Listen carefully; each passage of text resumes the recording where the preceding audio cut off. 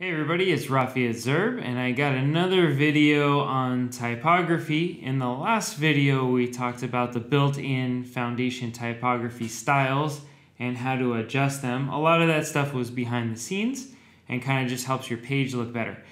These typography helpers are actually classes that you can add into your HTML to adjust the look and feel of your typography.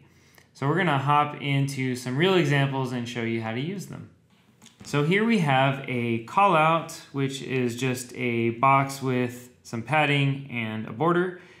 And inside of it, we have an image, a header, and a paragraph tag, and a couple other things. So what we're going to do is apply some of Foundation's helper classes to this typography to adjust it. So first thing, and probably something that you're going to use a lot, is the text alignment classes. So we can add this to the parent element, which is the callout, and it'll affect all the typography inside, including the image. Now it'll affect the image as well because the image is displayed inline block. So if we put the text-center class on the callout, it's going to affect the image, the header, the paragraph tag, and these other things down here, and center them. So text-center is one of those classes. You might also use text-right depending on the layout, or in certain circumstances things will look better aligned to the right. So you can definitely use the text-right class. There's also text-left, but that is the default setup in a left to right environment. If you're using a right to left environment, then you might use the text-left class a little bit more often. And there's also text-justify, which you may or may not decide to use, but this will justify the text so you have these bigger gaps in between the text. So you can align the text with the parent element so it'll affect everything inside. But you may also want to affect just a piece of text inside. So let's go with this paragraph tag. Everything else is centered, but we want this paragraph tag to be aligned to the left.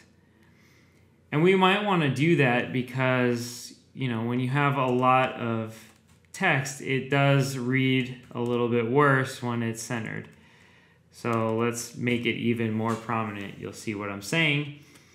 That this reads a lot better. So we push the text over to the left, but everything else is still centered because on the parent element we have the text-center class.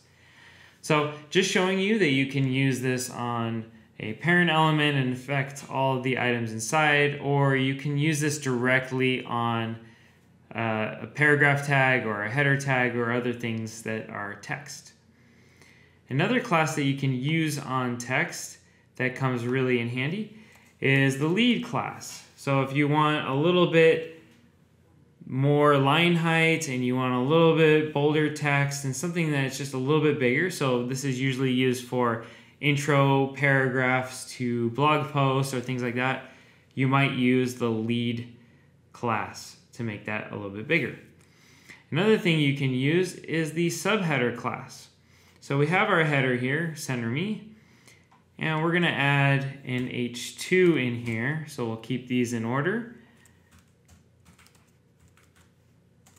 Okay, and we'll make a subheader.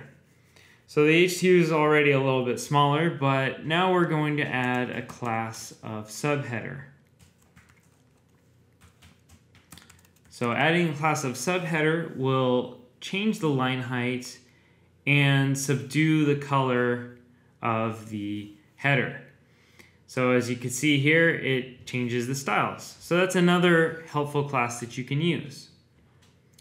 Moving down the line, we have this number here, 128, and that's 128 days without a merge conflict, which for me is almost impossible.